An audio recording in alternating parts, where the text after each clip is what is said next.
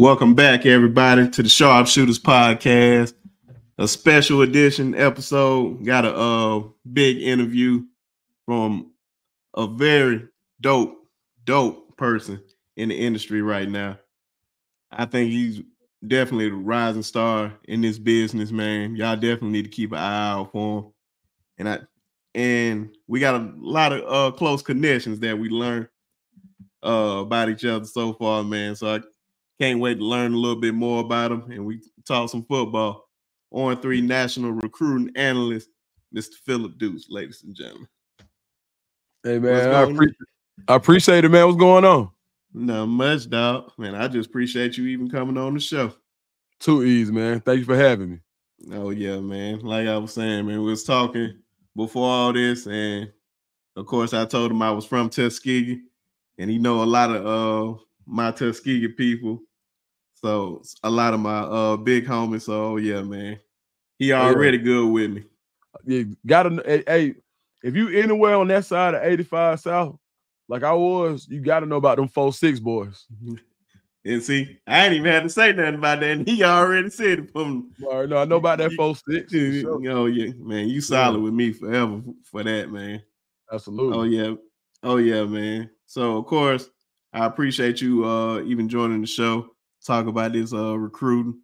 And unfortunately, ladies and gentlemen, he's an Auburn guy, Auburn grad too, unfortunately, but it's all good, man.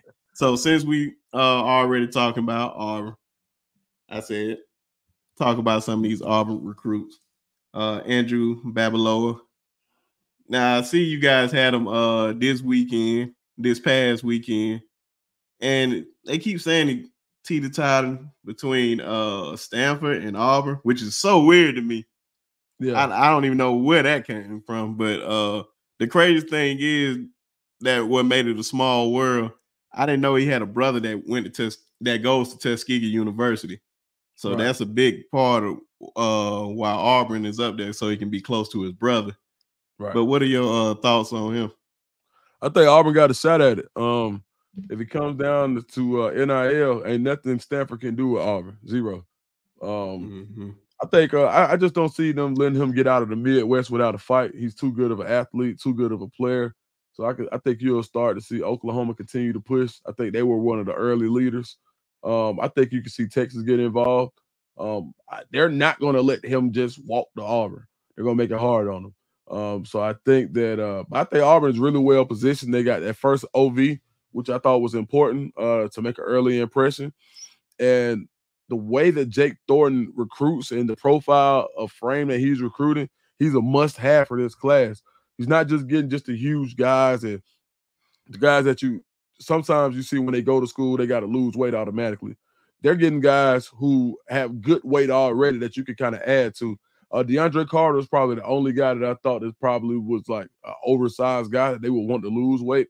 But usually they're getting big athletic guys that you could throw a few pounds on so they can get to that second level and they can pass protect well. And really what Auburn likes to do in their pass sets is move the pocket. So you're going to have those athletic guys with feet. And I think he's one of them. So I like Auburn's shot here. I really do. Oh, yeah, man. And do you think because I know from a lot of guys, they say offensive linemen, it take them some time to like adjust to the game, especially with like Alabama, Caden Proctor. It took him like pretty much the whole season to like adjust to the game and the speed and all that. Do you think he's a day one starter or he has to sit if he comes in? I think he's a day one player, maybe not starter. I think he's a day one player. Maybe by the end of the year he could start. Like it's just so physical in the SEC. You have to be to start at offensive tackle in the SEC. You really, if you think about it, you're coming from high school against guys who had their bodies changed for years. When you look at the guys, as soon as they if you look at the freshman classes, the guys who go to school early in January, when they come home in the summer, they always look 10 times different, and it only takes 6 months of it. So imagine guys getting that dramatic of a change in their weight conditioning program for years and years and years. You coming out of having 6 months of it, well, they've got 18 months of it or 24 months of it, and then you want this guy to play on the same level. So I think it's hard just because of how physical the position is. If you notice last year, Kenyon Lee was able to play early because it was more of a skill position. I think skill guys are a little bit more well positioned to play early. But if there was a guy in this class that Auburn would play early who has the body and the frame that's ready, he's probably the closest one to being ready. Okay. Yeah, man, because I just kept hearing about him because I know I think the golden goose of the whole class is David Sanders, but we're gonna get to him a little bit later. But they pretty much saying he's like the second behind him. So Auburn's starting to recruit a lot of guys, man. I don't want to see him do it, but Hugh Freeze is doing a great job out there. Of course, getting Cam Coleman and getting Perry Thompson. So, man, slowly but surely, Auburn is just getting guys in there. I just think they're a quarterback away from being like some good contenders. But, of course, another guy on the list that we have for that we're going to bring up later. But another guy out to stay, Alvin Henderson. So I'm not going to lie to you. I was really, really surprised when he committed to Penn State. With surprise. I probably wasn't paying attention so close to it, but I thought Auburn had him. But of course, it's not the end of the road. The early national signing day is in December, and I believe Auburn's going to find a way to get him. And he's just right down the road, so they don't really need officials. He can just keep making these unofficial. What do you think of y'all chances of flipping him?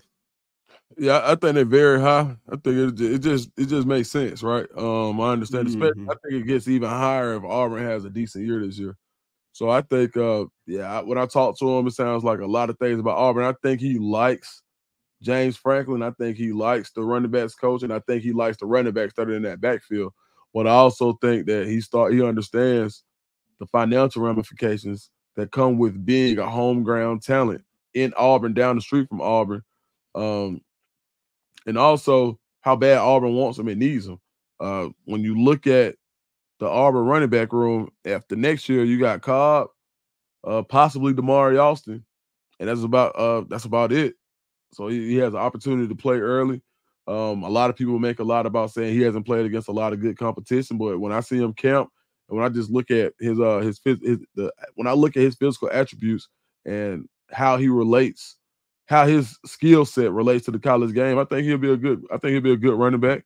I think he's got great vision, which I think is the most important aspect or tangible skill that people don't talk about is, man, your vision. And I think he has that in spades. So, yeah, I think he's a great player. And I also think that Auburn probably ends up in Auburn's class. If not Auburn, Florida State, but I don't think he's going to Penn State.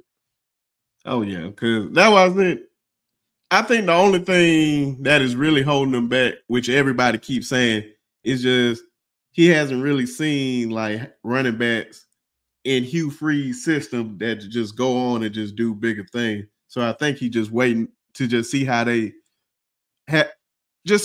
progress throughout the year. And I can't even tell you how like Cobb and them boys about to be this year. Jaquez. Do y'all still got Hunter out there? Yeah, Hunter came back. Yep. Yeah, so that y'all had a running back. I just got to see it, man, because I can't remember Hugh Freeze like really having – like he's really known for running back, but he's definitely known for those wide receivers. Definitely. Yeah, sure. I think I think his wide receiver prowess is going to help the running backs, right? Like last year, you didn't have to respect anybody. Like basically, it was just like, man, they're not finna throw the ball on the perimeter. You can load 8 in the box, and that's hard to beat guys when they do that. And the way that they kind of got around that, or they circumvented that, was by quarterback run. And if you keep that quarterback run aspect and just kind of hit on your perimeter passes, everything on the outside, man, they'll be fine. I think. I mean, now they don't have no running back room like Alabama, like Bama running back room so stacked this year. But I think if you like this year, they got a chance. They're really in it with Henderson. They're really in it with Usman Chroma out of Lee County. So I think those are 2 guys that they had been on. I think they probably would have had both. If Cadillac was still there, they would have had both already. Like they both would have been committed, in my opinion. But I think Derek Nix had a little bit of an uphill battle when it came to those two. And yeah, I think as far as the running back situation and Alvin Henderson situation, I think he ends up in Auburn. Yeah, I think, bro, one of the biggest losses that you guys had, I believe, was Cadillac. Great recruiter, just outstanding coach, man. I thought that was a major loss for Hugh Freeze. And hopefully he can make up ground with that because, of course, how beloved Cadillac is down there. So we'll see, Absolutely. man. So we'll see. And one thing that we keep talking about, only thing that really concerns me with Auburn is their quarterback play. And they could land a big fish. And this one of the big fishes, which I'm still surprised they are in the running for. But of course, I can see the intrigue for him to want to come play for Auburn. One, the playing time. I don't see nobody starting over him if he comes. The NIL money, just being in this type of offense, then you get to throw to Cam Coleman and Perry Thompson. It's a lot of stuff lining up for JuJu, and then of course with Prime down in Colorado, which I feel like a lot of people are just hating on Prime for no reason. Yeah, but that's a whole nother story. What you how confident? Well, let me ask you this: where do you see JuJu? What do you think about JuJu? Where do you feel like he's going to end up at? Because I am 100% positive he's not going to be at USC. It's just no way possible. Yeah. And how confident you are about your pick where he's going to end up landing? It's so hard for me to make a pick at this point just because I think it's going to continue to change based on how these official visits go. As a player, I think if he was a couple inches taller, he probably would be the highest rated recruiter all time. The only thing holding him back is his height. I think he's like right around the 6 feet, 6'1" area. So that's the only thing. But he's not a freakish athlete, but he has functional mobility. But I never seen anybody, a kid with that type of poise and processor. He processes things and he makes the reads that he's supposed to read. Last year, all he really had on the perimeter was that was ready was Caleb Odom, who was a tight end slash receiver.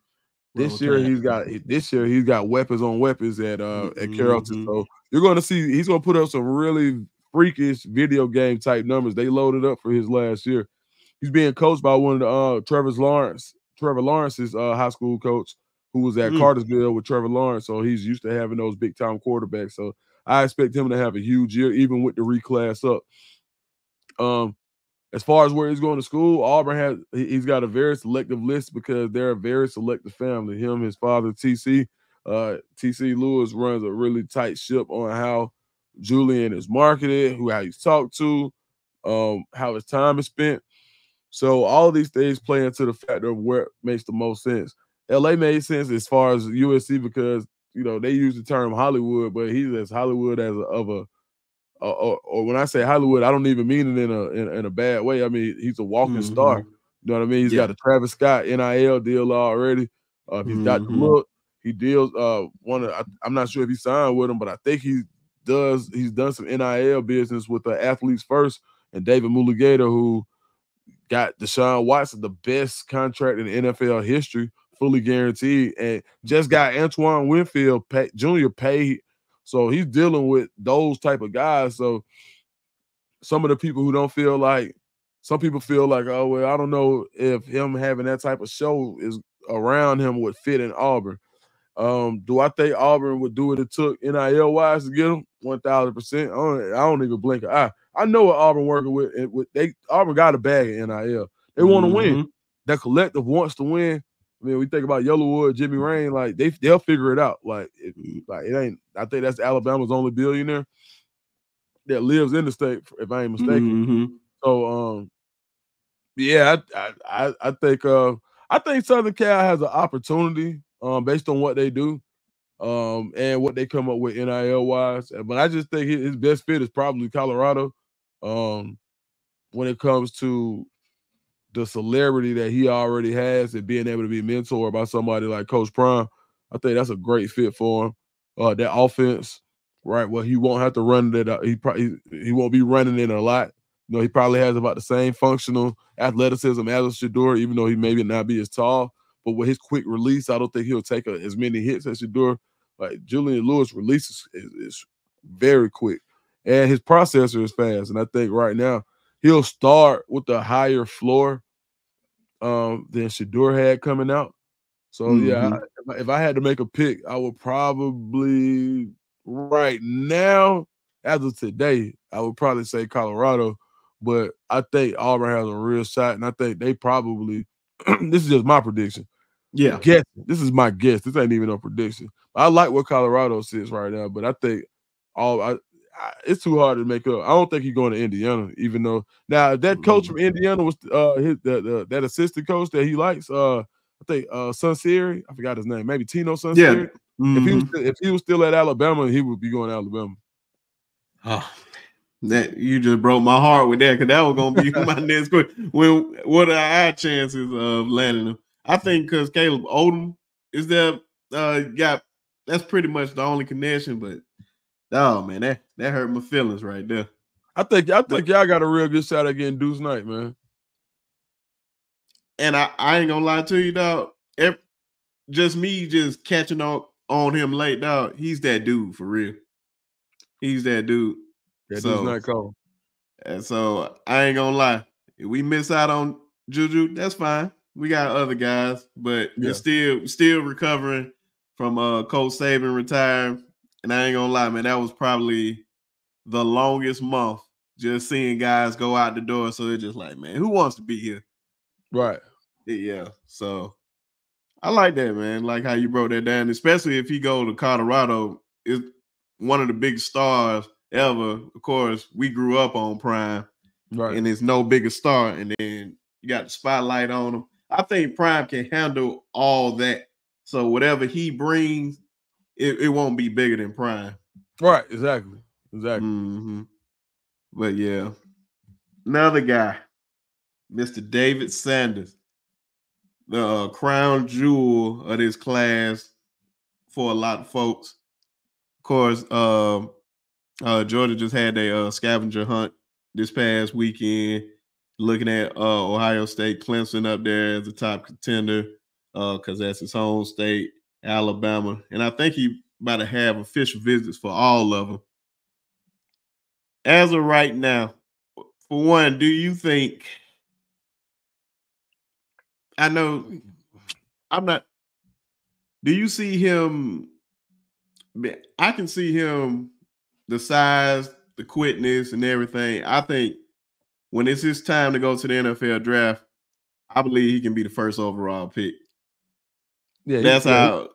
Yeah, he's a dog, man. I can't lie to you, because I was just like, they just love talking about this kid. Then you just watch him, it's just like, okay, maybe he is that dude for real, man. So whoever gets him, I believe they're going to be well protected on that blind side. But what you think about him? Nah, David Sanders, man, I saw him last year at Under Armour camp in Atlanta when he came down. There was some guys in that last class that he was up against. And, man, I just think, like, he's got NFL written all over him, man. A little thicker than, like, he kind of reminds me, like, his body type, like a Charles Cross / Laramie Tunsil, like, in that range. Man, when you see him get to the second level, he just decimates people. And then even just when it comes to his kick slide and his pass set, he's phenomenal, man. I think if anybody could play year one, it would be him. I would hope that he wouldn't have to play in a real. I would love for him to be a swing tackle year one before he steps into that role for years 2 and 3 and pretty much just kind of solidifies one side of your line. But yeah, I think he's a phenomenal prospect. I think it's going to be a Georgia Clemson type deal. Georgia, Clemson, Ohio State, like you said. I just don't see. I don't know, man. I think he grew up a Clemson fan. I think Steve Wiltfong said that he grew up like having like Clemson shower curtains, like. So we'll see, man. Yeah, I just think, but man, if it's anybody, I think Georgia will break the bank for it to be him. Georgia's NIL collective. Yeah, and I don't want to see him go to Georgia at all. I like, man, come on now, it's already enough. And I was like, damn, man, this a bad boy right here. This is a bad boy.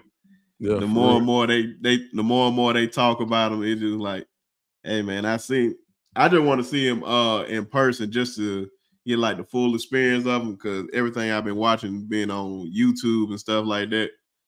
But you guys do a great job at On3 just covering these guys, man. So definitely shout out to y'all on that. I appreciate it. One of the guys that I'm very, very high on in this class, Mr. 6'4", Dijon Lee, out there in California, man. I feel like this is a must-have for Alabama, because I love the secondary out of all the positions in the on the football field. And I believe we need this guy. I believe he's a lockdown corner. And I believe if he does not start day one, he's definitely going to start as a sophomore. I believe he has star potential. I'm not going to say he's Pat Surtain, because Pat Surtain was just different. That was just, you already knew he was just destined for the NFL and superstardom, and that's what he's doing right now. But I just love everything about this kid. So I just want to know your thoughts on him. Yeah, 6'4" kid. I think he's more twitchy, more explosive than Richard Sherman when it comes to like straight line speed. From the West Coast, so that Sherman comparison is gonna come up with his height. But a guy who I thought he played, who was at Alabama but kind of blossomed at Oregon, was Kyrie Jackson, who kind of had some of that same length, where you saw what he could do at certain times when he was on time and on schedule. And I think at Alabama, like sometimes you might say Kyrie get lost a little bit in the defense at times.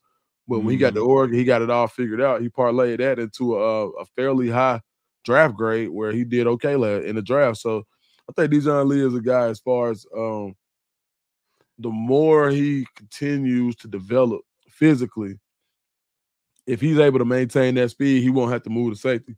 Right now, but I think, yeah, as far as being a tall corner, that works. You know, guys always get ready to try to move you out of that position, especially when you got that type of length. But I think he's a guy who could play it all 3 to 4 years in college. Yeah.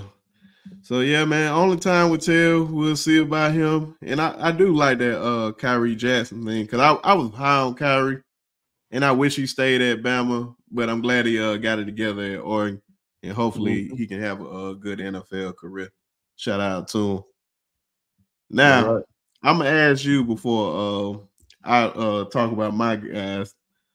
Any guys in the 2025 class that you think everybody should have a eye on, like somebody you just think that is not getting enough coverage that everybody should really be watching? In the 2025 class, who getting slept on? I would probably say Bo Walker at Cedar Grove. I think he might be going to Stockbridge this year. He committed to Georgia last year. Man, little Bo cold, dog. Like short. He's a little short on the short side, but he's got verified speed. Real 4.4, 4.3, high 4.3, low 4.4 type guy. And I think whatever team gets him, like he committed to Georgia early. Georgia was like, he can run. We're gonna take him. And he's not very highly ranked. I think he's like a 3-star, maybe a mid 3-star, something like that. But I think he's a guy who's gonna outpace his ranking, definitely.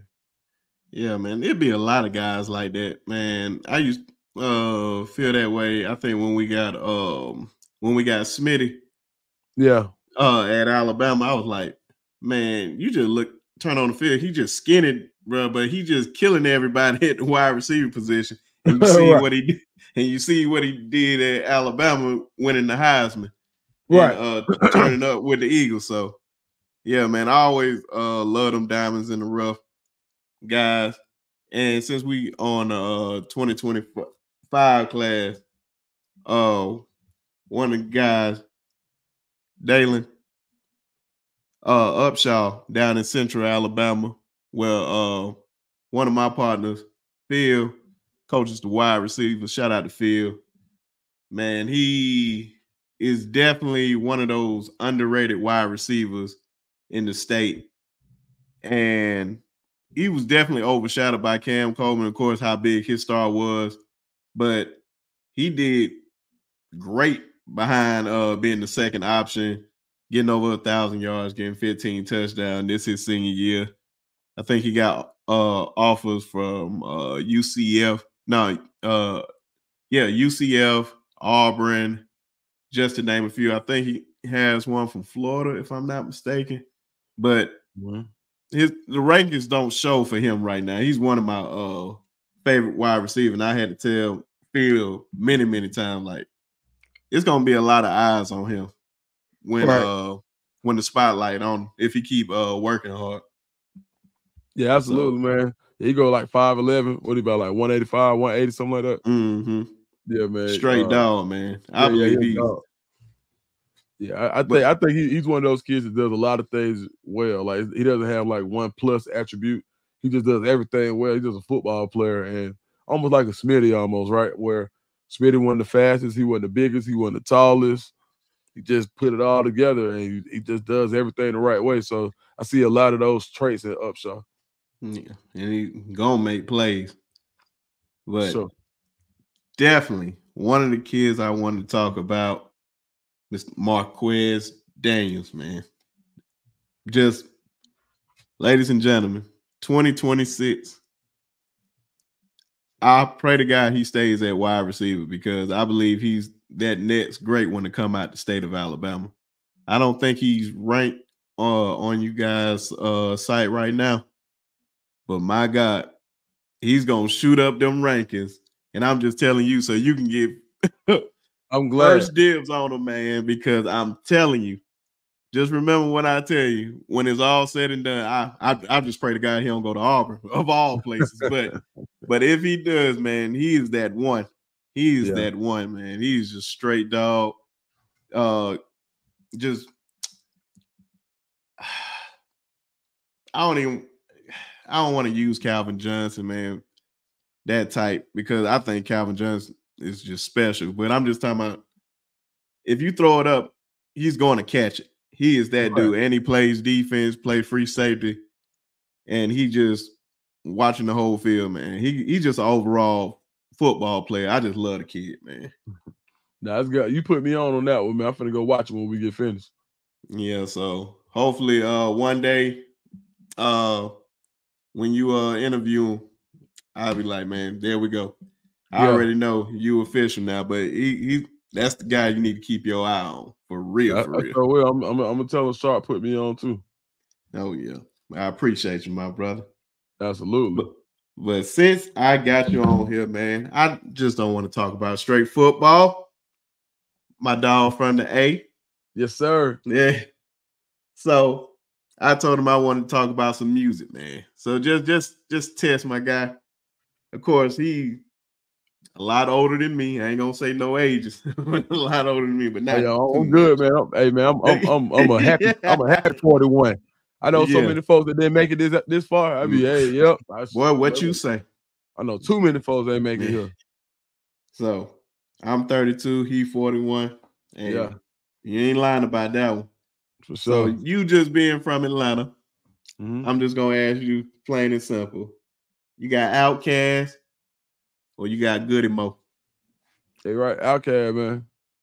Gotta go OutKast. They right there with me. They with me right now too. The old boys in the Cadillac. You feel me, man? And you got the bobblehead from the Atlanta Braves night. Oh my God, bro. You know I ain't playing. Yeah, all right. That was one night, the Braves game that I still regret that I missed, man. When it was bobblehead night. Yeah, the OutKast bobblehead. Yeah, man. Like, really too, I'm a little bit biased, man. Like, one of my good friends was in a group, signed to them, Big Boys label, Purple Ribbon, Concrete, my boy C-Bone, and RIP Supernet. That's what a good buddy of mine too, man. He just passed away last year. But yeah, man, I just go Cash just because they kicked the door in. And then Andre's evolution, watching him turn into like a supernova of a star. I just thought that was like real dope. So now Good Mob a close second, man. You know, that's almost like picking between children. Like, they the same to me. But if you told me I just had to go with one or the other, what I've listened to more of, probably be OutKast. Man, AT Aliens for sure. Oh yeah, definitely. Yeah, that's my favorite OutKast album. I promise you, dog. That was where I was about to go with it. I was about to say, which one we going with? Aquemini or that ATL? I said ATL is my favorite, man. Yeah, me too, bro. ATL is my favorite. Man, 96 was such a good year in Atlanta, man. You know, the Olympics was here. I was 8th grade going to 9th grade, man. That album dropped, man. It's like I never, and we was waiting on the OutKast that we heard in the year at the end of 94. So we was like, all right, it's coming back. The player and the poet, the font, whatever. They dropped that Wheels of Steel. Man, that intro, man. You made that. Man, they snap, boy. You know what you're talking about. You know what you're talking about. Yeah, absolutely. For sure. That's what I said, man. And just ATL is one of the hardest songs on there, of course. But the title track went crazy. Yep. Oh yeah. But I think I said this many times. It ain't the greatest rap group. I just think they are the best group ever.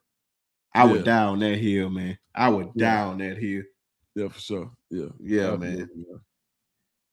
UGK versus 3 6 Mafia. Man, the pimp and the bun. Man. Oh man. I like lyrics so much. I ain't saying 3 6 ain't had no lyrics, but man, just based off two of my favorite songs ever. One, my probably favorite song was produced and made by Pimp C, man. It was a solo song, Top Notch Hoes, man. That's like one of my favorites ever. And then you think about Take It Off, that was on the what was the soundtrack that was on? I think that what? No, that wasn't on the Bud Around. That was it was something like in '99. It was what's the name of that movie? It was like the Connector or the Equalizer. Hold on, I tell you. It was something like that. Some like action movie that you wouldn't think that song was gonna be on it. Hold on, I'm gonna tell you right now. Yeah, man, because the Corruptor soundtrack. Probably never seen that movie, but that's what the soundtrack it was on. But when I heard it, man, I was in 11th. I'll never forget. I was in 11th grade, man. You know, we first started driving, and man, that was the song. It was that, and that came out the same time that Juvenile was going crazy with 400 Degrees. So it was that and that for me. But then even that, then you talk about Bun B verse on Murder. Bro, stop, bro. Top tier. Top tier. Yeah, so and I love 3 6, man. I like a lot of what they did, but yeah, if I had to choose, definitely give me UGK. See, the thing is, man, the reason why I think around those times, of course, I'm like super young, like 7, 8, and 9. But the best part, like all my older cousins around that age, and I was around their homeboys, so I got exposed to a lot of that with Fiend, Mystical, Pastor Troy, Drama, all those dudes. Like a lot of guys didn't know about. Like, man, this is all I listen to because I can't control nothing, and that's all they let me listen to. I wouldn't have, man. I feel like I grew up in the golden era of Southern music. You feel me? Like, especially being in high school, and you be like, man, that new Fiend, when No Limit was dropping tapes every week with different colors, you had to go find. Like that Fiend came out, that Mac album, even Me and X album was hard. C Murder album was hard. Kick Though with UGK, but Master P literally butchered that song with ad libs. You gotta go back and listen to it now. It sounds so ludicrous. It sounds so crazy now. If you go back and listen to every ad lib Master P was saying as an adult, but yeah, man, great times, man, great memories. But yeah, to answer your question, I gotta go the Pimp and the Bun. Man, and see, the crazy thing is, I think before Bun always been one of my favorites ever. Like a lot of guys always love Pimp C. I'm like, bro, why y'all love Pimp C so much, bro? I like, man, Bun is where it's at, man. Bun is the one that be snapping, man. Even though Pimp is the face of it, but Bun is best. But they bring it. They like peanut butter and jelly, man. They just go together so well, dog. And now I said, what was that song, bro? Oh my God. Swishers and Doja. Man. Oh my goodness. Yeah. You talking about, oh my God, I played that song out so much, man. That's when I first got my license, boy. I'm talking about, boy, I played that song so much in my mama Nissan Altima, boy. Just riding that all. Yeah, man. Great. It ain't nothing like your theme music when you first get behind the wheel, dog. Yeah. Because one of the guys, easily still one of my favorite rappers ever, T.I. versus Luda. I don't think. Who you got? Tip. There you go. I don't. First album I ever bought, Urban Legend. Oh my God, man! You had to hear with Tip, man. You had to hear with Tip dropped on Serious. Our freshman year in college, man. You Dope talking Boys about in the Trap been played so much, man. Oh my God, man! Dope Boys in the Trap still get played to this day. But what the album Tip was cool, but mixtape Tip with PNC. Oh my goodness, man! The hardest song of them, all of them mixtapes was Heavy Chevys. Heavy Chevy was so hard, man. I see, man. I wish I had one of my partners on here. We was just debating about that. He say Heavy Chevys. I say Do Your Thing is the best one. Yeah, I like that one bro, too.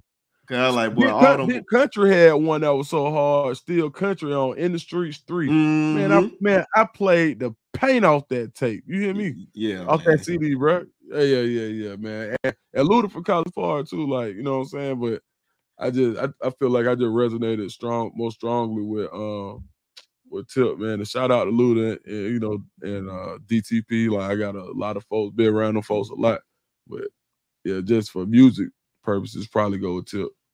Yeah, man. That was like, man, it took me a long time to get over, man, because I feel like Luda cheated on that Stomp song, and Tip already had his verse, and so he heard it. Now he just coming right behind him dissing him. And I ain't like that, bro. I felt like Tip would have went harder if he knew Luda was gonna do that. Man, Tip, man. Tip would have power drive that, man. He just took the long route. Like Tip also played a lot of chess. Have you noticed the hardest diss ever on Tip never got responded to? That was when Gucci went crazy on Tip. And What Kind of King? Oh my goodness. That's one of the hardest disses ever. I don't know if you heard it. You gotta go back and listen to what. Man, go to YouTube. Not out the top of my head. Bro, look, do yourself a favor. Go to YouTube and search What Kind of King. This is Fat Gucci, and he is going insane on Tip.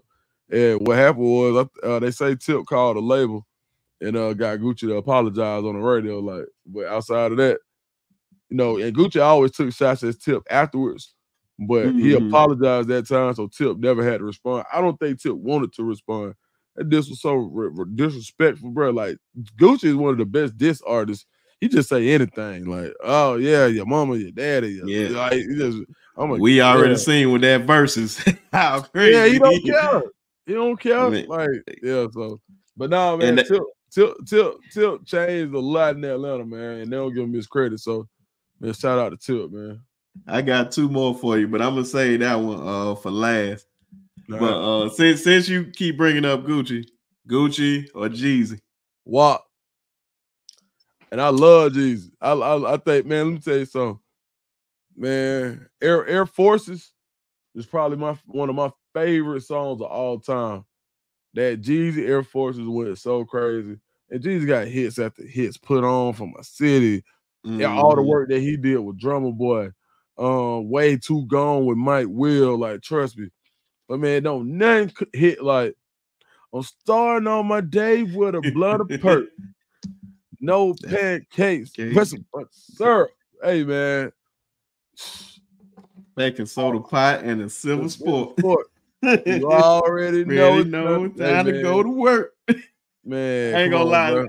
I believe Zaytoven on that song, bro. I just felt like he was just going crazy just behind the desk, bro. I'm like, oh my God. That is one of the hardest beats ever. That was one of the hardest beats ever, dog. Man, what?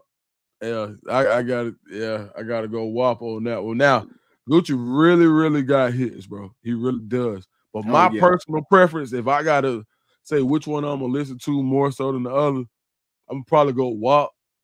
But if I just had to pick my favorite song of the two, it'll be Air. I really love that beat on Air Forces, bro. That beat is incredible, bro. Oh yeah. Now this is my last one. You got one Atlanta guy, and I promise you, dog, I used to play the mess out of this man. Got PT Cruiser, Pastor Troy. Yeah. And one of my favorites of all time, I think everybody in the South love this man. Project Pat. Who you going with? I go with Pat, man. And I love, bro, Troy, they used to call, man. You get Jason Campbell on the phone right now. He might call me Pastor Troy right now. He's calling me Troy. When I got to school, Willow Street, they used to call me that too. Like when I got to school, I used to have a long goatee. And man, them first year or two of Pastor Troy, when he hit with We Ready, it came back with like Move to Mars and vice versa and all of that. That little era, them 2-3 years right there from 98 to like 2001, 2002. Incredible. But man, Project Pat, Getty Green, Cheese and Dope, man, bro. That you talking about the song? Yes. Bro, man, that album's incredible, bro. I don't think that's one of the most slept on albums ever, bro. Project Pat, Getty Green. We're gonna rumble in this hole, man. Yep. Man, yeah, it's so many classes from that man. I know for a fact I play Life We Live probably once a week, man, because it's just like, bro, I don't know what this man was on when he recorded this, dog, but this man, Project Pat just doesn't get the credit that he deserves. They don't. His own style too. Project Pat, yeah.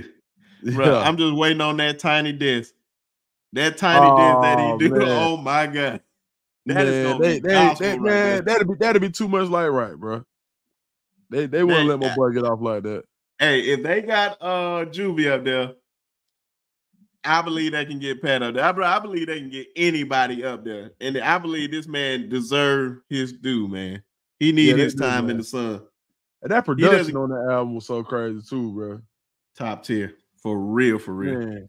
Hold on, I'm going to, man, North Memphis, Out There, Choices, bro. Rinky Dink Records, you remember that? We can get you a 7,000. 7,000.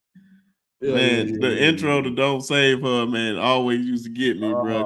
Cause I know some cats like don't be. I love him, man. I love him, man. Oh my god, bro. There's so many simps out here just like that, bro. Like, oh my god, I'm a killer. I'm a marry. Like, come on, bro. Don't be that guy. Don't be that guy. Yeah, but man, that album was classic, man. I got to give it to him just for that album.